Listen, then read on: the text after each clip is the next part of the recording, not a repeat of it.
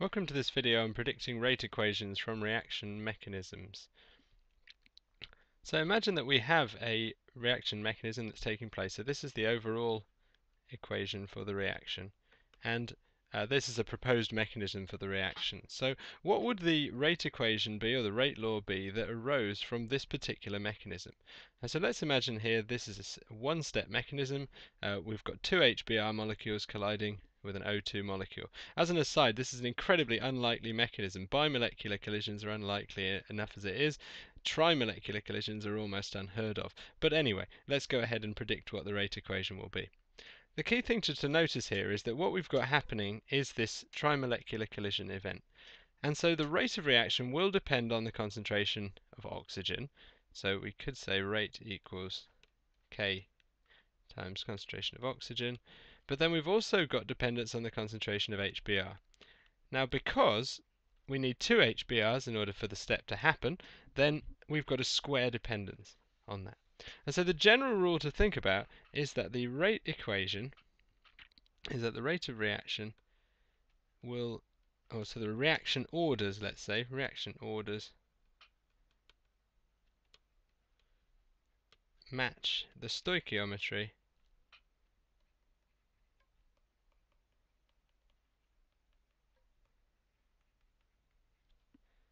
of the reactants.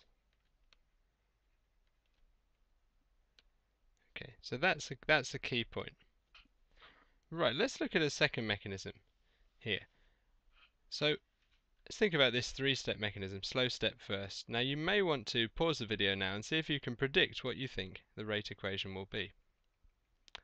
Well, in this case, because we've got a multi-step mechanism, remember the point we made in the last video was that essentially the rate is determined just by this step here, because it's the slow step or the rate determining step. And so what I can write here is simply use this step here to tell me what the rate equation will be. So in this case, we're going to have rate equals K times HBr concentration, because and the order for that one will be 1. I won't write it in because we've got 1 HBr here. So if I just put that in colour, so we've got 1 HBr in there, so order 1. And similarly for oxygen, oxygen is in the rate determining step, and the order for oxygen will also be 1 because there is indeed 1 oxygen in there. So that is the rate law you'd expect from this particular mechanism. Okay, now let's have a think about this mechanism here. So pause the video again and see if you can write down, using what you've learnt from the last two examples, what the rate equation would be if this is the correct mechanism.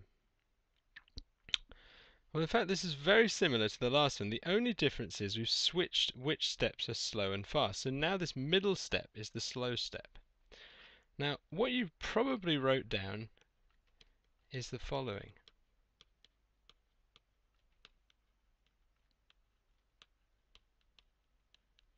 You'd seen the fact that there's one of these HO2Br molecules and one HBr in the rate determining step, and so this should be the rate equation.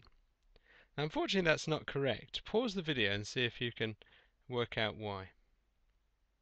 Well, it's because the rate equation must contain reactants.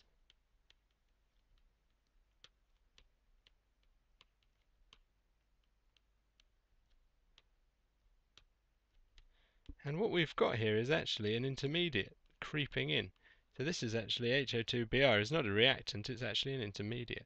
So what we need to do if we want to try and determine the rate equation is to think carefully about where that intermediate actually came from. This is HO2Br intermediate. And we can see if we look back that it was actually formed in a fast step. So what we can do here is basically say that the concentration of that intermediate is going to be determined by the concentration of the species which formed it. Now this is only an approximation, and there are various ways of showing this with a little bit more rigour, but for the purposes of A-level it's sufficient to essentially make a replacement of replacing the concentration of the intermediate with the product of the concentrations of the species that formed it in preceding fast steps. Feel free to rewind and listen to that again if it didn't make sense, but that's what I'm going to do. So I'm going to see that what happened here is that this was formed by one oxygen and one HBr, and so I'm simply going to replace HO2Br with an HBr and an O2. And remember, there's still going to be an HBr here.